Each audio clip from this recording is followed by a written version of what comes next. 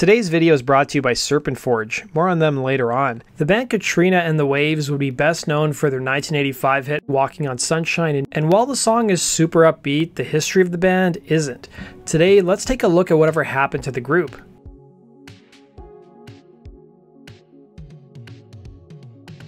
Frontwoman Katrina Leskanich, a military brat, would grow up as a tomboy, focusing on being an athlete before becoming a musician. As she would tell the LA Times, "I never had any boyfriends when I was in school. I couldn't be bothered with dances and proms and stuff like that. You had to wear uncomfortable dresses and I didn't like that. Social functions like that just didn't interest me. I was a good basketball player. I was the most valuable player on my team in my sophomore year in Holland. I was on the softball team and track team too." Leskanich's parents were strict Catholics, and they wanted their daughter to attend Kansas University and eventually become a veterinarian. So of course, her becoming a musician was not their first choice. Her father was an Air Force colonel, which meant that she lived in several places throughout her life, growing up in Nebraska, Germany, Holland, and England, where she would spend most of her life. Leskanich wouldn't discover her musical calling until she was 14, when she would ask her parents for a guitar, and in her last 2 years of high school, she would join a rock band and soon wanted to become a musician, telling the LA Times, "When I told my parents, they got angry and kicked me out of the house. It's hard for any father to see his 16-year-old daughter join a rock band." Leskanich's voice would sometimes be mistaken for being black, and she would admit that R&B and soul was a huge influence on her growing up, idolizing artists like Etta James, Aretha Franklin, Sam and Dave, and she would tell the LA Times, "For a long time I didn't listen to anything that wasn't black. Everything else seemed so tame. I got into black music, I was into the Eagles and Linda Ronstadt. After I got into black music, I melted down my Ronstadt records." The origins of Katrina and the Waves really began with guitarist Kimberly Rue and Alex Cooper, who met in England in 1975. They would start out as a band called The Waves, and their time would be short-lived, and they wouldn't record any material and would end up disbanding a few years later. Rue would leave the group in 1978 to join another group named Soft Boys, while Cooper soon joined a band that played cover tunes called Mama's Cookin', which also happened to feature the 16-year-old musician Leskanich and her boyfriend Vince de la Cruz, who she met from church choir. Leskanich was performing illegally at the time, being under 18, and she would also act as the band's manager for the time being.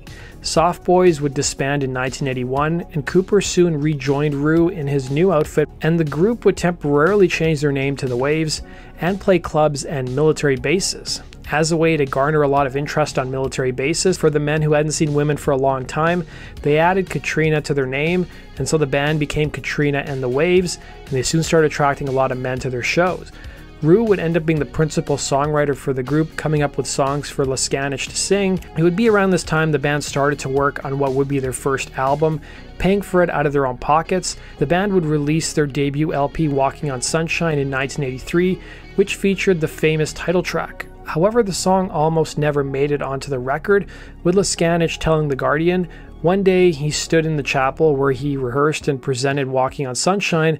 I thought it really wasn't us. Vince de la Cruz, our bass player, thought it was irritating. I was going through a Velvet Underground and Nico phase, lots of black eyeliner, and here was a Motown type fun song about sunshine. By now we'd realized however annoying Walking on Sunshine was at first, it was impossible to get out of your head." Rue's time with Canadian group Soft Boys resulted in a deal with a small Canadian label, and they would put out the band's two first albums, one of which featured the song Going Down to Liverpool, which would be recorded by the Bangles and garnered interest in Katrina and the Waves. As soon enough, Capitol Records came calling, signing the band at the end of 1984.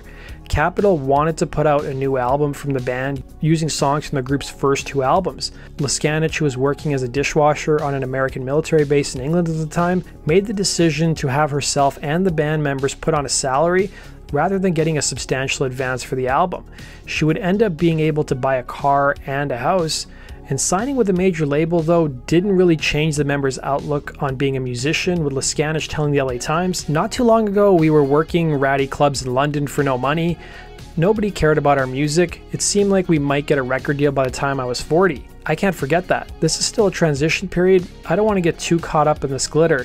I'm not sure how long we'll be around. If our second album fails, we could be done for, and it could fail."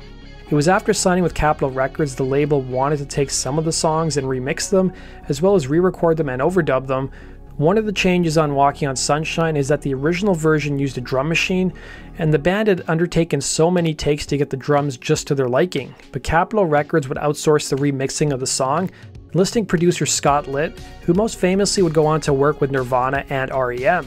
One of Litt's suggestions was to re-record the song using a real drum kit. Capitol Records would release Katrina and the Waves in 1985, and the record was a smash hit thanks to the infectious first single Walking on Sunshine, which proved to be a top 10 hit, helping the album peak at number 28 on the Billboard charts, resulting in it moving about 500,000 copies, going gold. However, during an interview with the Washington Times, Leskanich would claim a different song was meant to be the first single and could have changed the trajectory of the record, saying, "Do You Want Crying was supposed to be the first single. It was on a demo of 4 songs. The tape went around and DJ said, 'It's the Sunshine song. It's so obvious. Okay, we know it's catchy because it's irritating, but we weren't sure if we wanted to go with that as the first single. We wanted to go with something that was far more serious.'" Now a word from today's sponsor, Serpent Forge. They sent me a cool necklace to try out for myself, the Raven Skull. I've always been a big fan of jewelry. In fact, I always feel weird not wearing it. The first thing I noticed is that the Raven Skull is not cheap and mass-produced like so much stuff you see all over social media. It's made from real 925 sterling silver, and it's not hollow and has a really nice weight to it, and that's the same for all their products, whether it's rings or necklaces. They're also a great conversation starter, especially if you're like me and you're introverted. Use the promo code ROCKSTORIES for 15% off. The link is down below in the description box. The success of the group's 1985 album resulted in Leskanich making amends with her parents, saying, "When the band started to make it, things changed between me and them. They saw I wasn't fooling around, that I wasn't flaky. I never got any encouragement from my parents before. If I hadn't had some success, things probably would still be bad between us."